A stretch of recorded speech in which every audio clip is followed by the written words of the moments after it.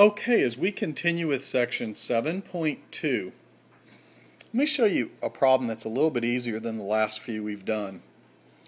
When you see a square root, you know that the index is a 2. Our goal is to make this exponent divisible by 2. That's going to resolve it. Watch this. What I'm going to do is I'm going to split this up into a product. 5 is not divisible by 2, but you ask yourself this question. Start counting backwards from 5. 5, 4. Is 4 divisible by 2? Yes. X to the 4th is going to go in this position, and we would have x to the 1st here. Notice that x to the 4th times x to the 1st is just another way of writing x to the 5th. But watch what happens. Now, 4 divided by 2, this whole part becomes x squared. And this part stays under the radical. It's junk. It doesn't come out. Okay? Let's play with another one. Always look at the index. This is a 3. Is 7 divisible by 3? No. So we need to break this up using the product rule. Now watch something very important. If the index is a 3, when I break it up, it's also a 3. Start counting backwards. 7, 6. Is 6 divisible by 3? Yes. X to the 6th, and this would have to be x to the 1st, because x to the 6th times x to the 1st is x to the 7th. And then look what happens. Let's do the front part. 6 divided by 3 is 2, so that becomes x squared, and there's nothing to do to the back part, so it stays under the radical. And it's also very important to put the cube root of x. If you don't put that index, someone's going to think it's a square root, and it's not. It's a cube root, right? Okay. Let's look here. The square root of 25x to the 6th, y to the 40th. Guess what? Everything here is cool. This problem is easy. And here's why. 25 is a perfect square because the square root of 25 is 5. And this is already divisible by 2, and this is already divisible by 2. So there's no work here. The square root of 25 is 5.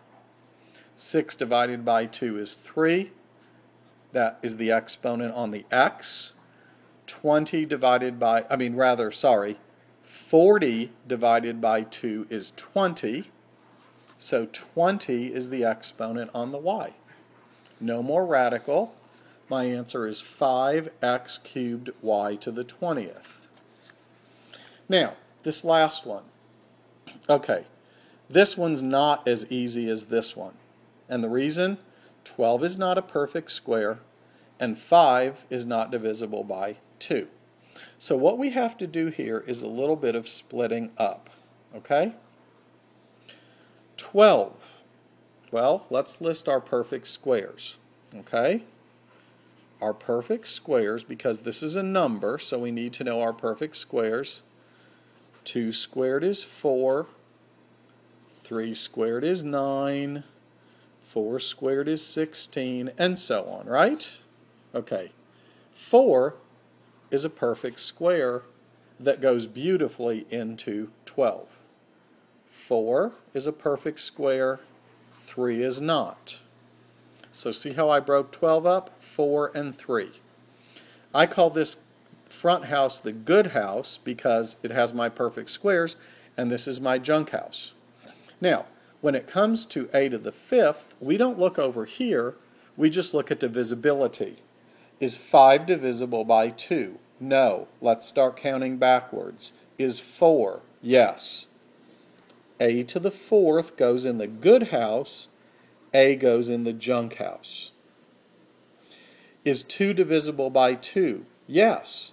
So that means B squared goes in the good house. So what I've done is I've broken this into the good house and the junk house. The junk house is junk because it stays under the radical. Look what happens in the front. The square root of 4 is 2. And then with exponents, look what we do. 4 divided by 2 is 2. That leaves me with a squared. 2 divided by 2 is 1. And b to the first power is b. So my final answer is 2a squared b times the square root of 3a. Okay? So the numbers are going to use my perfect squares or cubes or whatever, and all you do with the exponents is make sure that they can be divided by the index.